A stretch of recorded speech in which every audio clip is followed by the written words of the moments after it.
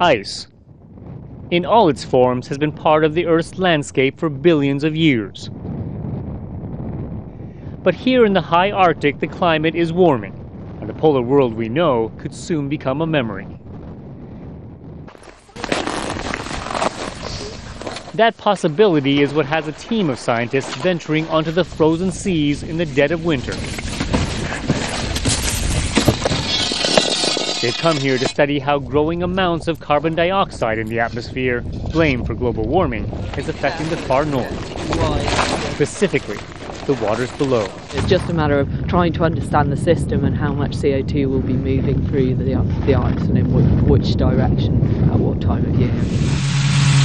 For why that matters, scientists travel to another test site. Here they collect water samples from the dark depths, beneath a meter of ice. Oceans, and especially colder waters, absorb half of the world's carbon dioxide. Zero again? That may be good news for cleaning up the air, but CO2 makes the oceans more acidic, potentially endangering vital marine life. And so, scientists also go fishing. To the naked eye, the catch may not look like much, but there is a wealth of microorganisms.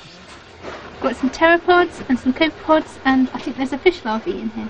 These are the small zooplankton that basically support the whole functioning and productivity of the marine ecosystem. So it's very important to understand what processes affect these, because then that will have knock-on effects throughout the rest of the food chain. The Arctic may look like a barren wilderness, but underneath the ice it is teeming with life.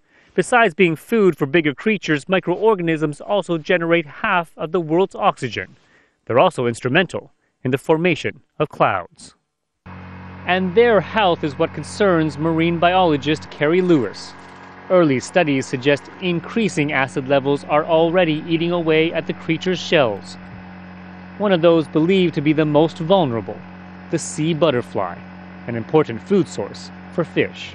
Marine animals have an amazing ability to adapt, to change, but it's really hard to understand how quickly they're going to be able to adapt. This pH is changing much faster than at any other time in history.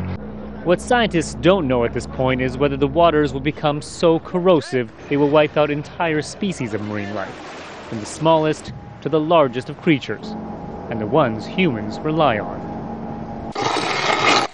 And so the urgency of their research. Their findings, they hope, will provide the early clues as to what will survive in this changing world. Steve Chao, Al Jazeera, in the Canadian Arctic.